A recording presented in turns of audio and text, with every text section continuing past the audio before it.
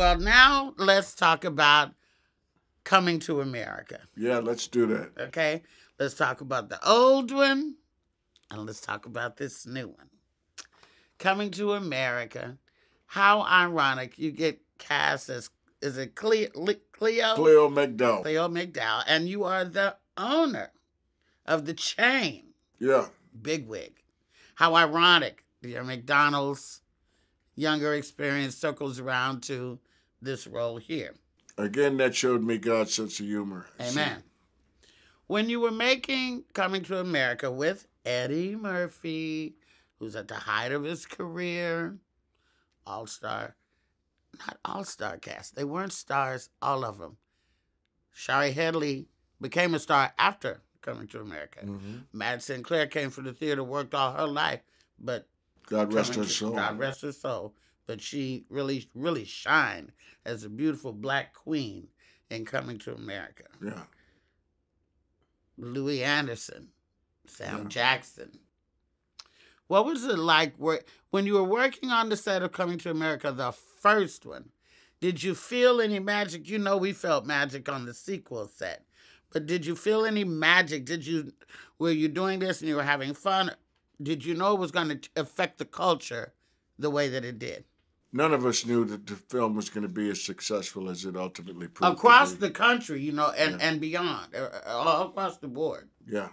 None of us came even close to approximating what it was going to gross and how popular it was going to be. And to this day, I still get people saying they loved the film, and it holds up after all these years. It certainly does. Good comedy does that. Do you think it put Queens on the map? Or did LL They tell do me it that? did. They tell me it did. It put Queens on the map. You were so funny, so thirsty. When you found out that Prince Hakeem had that money, oh, yeah. Like, wait a minute. Boy got his own money. Yeah. You even had some catchphrases and stuff that people were saying, like, around town, stuff like, I don't give a damn who you are. This is America, Jack. Now you say more and more word about Lisa, I'm going to break my foot off in your royal ass. You right. Saying that. And they gave me the luxury of the privilege of ad-libbing that line because the line they had originally written. We found out when we did the read-throughs the first day, the entire cast is assembled and we do a read-through of the script, as you well know. Yeah. And the line they had for me was something to the effect of, you insult my daughter like that again, and I'm going to drop you like a bad habit. And I said, no, I need something stronger. Stronger than that. This is a father talking about his daughter. I got to let him know this man is toying with his life here. So I ad-libbed the line, didn't announce it to anybody. I just went ahead and ad-libbed it. Yeah. And Eddie fell out. And he's got the most unique laugh. I mean, if you've been around it, sound like a mule in heat. Yeah, donkey. Sounds like that donkey. Right? So when Eddie's reaction, that sealed it. He said, yeah, that's him. I'm going to tell you this one time. You want to keep working here? Stop the drugs. Right.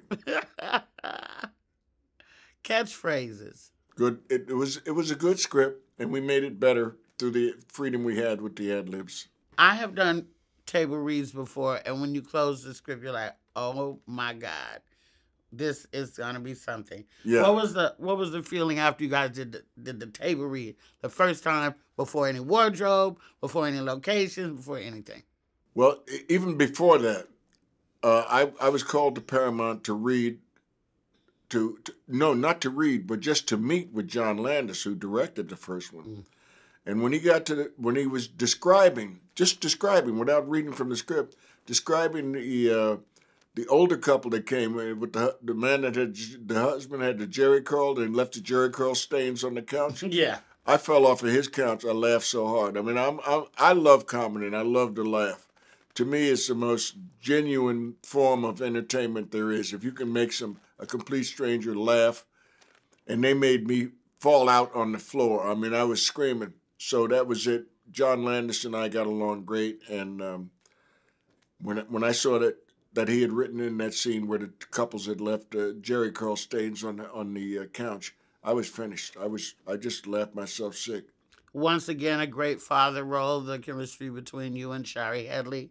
Yeah. Your daughter Lisa, very loving. It was easy because she's a wonderful actress, And she's a very, very, not just an attractive lady, but also a very warm actress. Look at me and the McDonald's people. We got this misunderstanding. See, they're McDonald's. I'm McDowell's. They got golden arches. Mine is golden arcs. Right. They got the Big Mac. I got the Big Mick. Yeah, McDowell, the character I portrayed, he was a little bit of a con man. Oh, you think? Just a little bit. Total ripoff. It was hilarious though. We both got two all beef patties, special sauce, lettuce, cheese, pickles, onions, but their buns have sesame seeds. My buns don't have no sesame seeds. Right. Distinguishing difference, right? Right, big diff. Because God, I'll go across town for them sesame seeds. The hell? So, you had the premiere. Where was the premiere? I can't recall. Must have been a good premiere.